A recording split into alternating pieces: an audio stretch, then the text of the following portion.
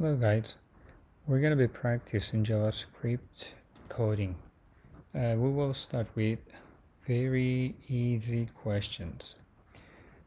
This is the website, I don't know how to pronounce, idabit.com, and there are challenges, and I like those questions, and I'm going to be going over those questions.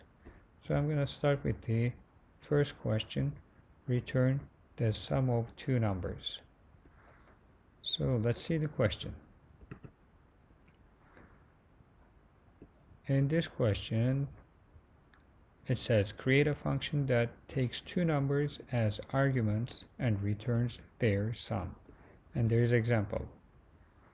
The function name is addition and the arguments are 3 and 2.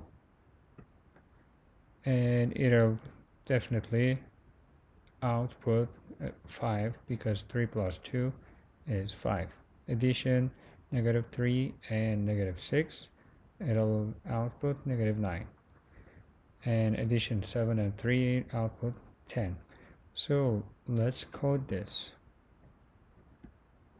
To code it, I'm going to be using a website called codepen.io,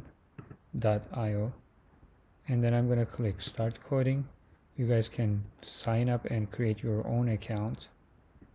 This is a very useful website. You can easily use this website for HTML, CSS, or JavaScript coding. And I'm gonna be using this only for JavaScript. And I'm gonna have my console over here ready. And another thing I'm gonna do is on the behavior, I will turn off auto update in preview so that it doesn't keep giving me outputs every time I type some code. I'm gonna click run instead, and then it'll show me the code. So let's start coding. We're gonna have a function named addition, and it's gonna take two arguments.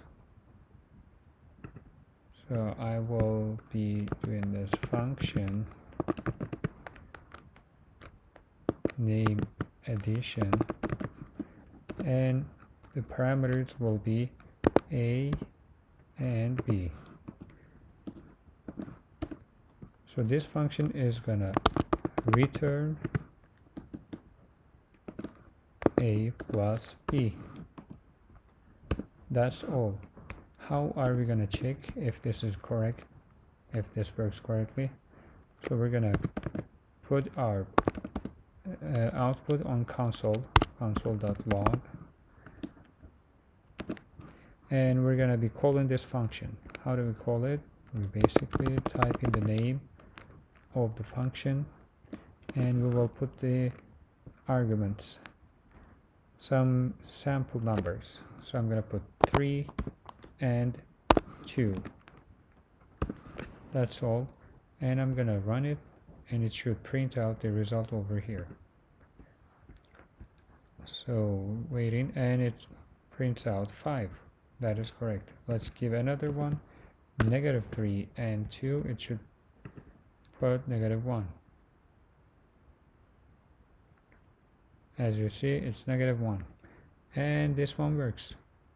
That's all for the first question. So you guys can go ahead on code and put the same code over here, and it'll work. That's all. Thank you for watching. Please, if you like the video, please subscribe, and if you have any additional questions, please put on the comment. Thank you.